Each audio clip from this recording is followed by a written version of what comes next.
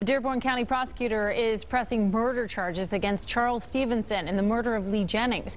And Jennings' friends are vowing to be in court every day of his trial. Laura Lesko of Aurora says she and her close circle of friends will be there. Stephenson faces murder and robbery charges for the incident at Jennings' Aurora home. Lesko says she thinks Stephenson should be considered for the death penalty. As far as what this person has done, what Steve has done, it's inhumane. And I think there's only one place for this person. To me, this was injustice.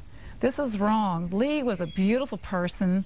She just spiritual, religious, knew the Bible very well. Stephenson is currently in the Boone County Jail, where he is facing tampering with evidence and an unrelated drug charge. Authorities expect he will be extradited to Indiana to face those murder and robbery charges.